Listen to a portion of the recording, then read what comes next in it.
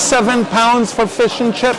At Kerridges Fish and Chips at Harrods to try the 37-pound fish and chips. 37 pounds? Can't handle it. I'm going to get a nosebleed. I'm going to have a panic attack. I'm going to taste the fish and chips pretending that it's 12 pounds.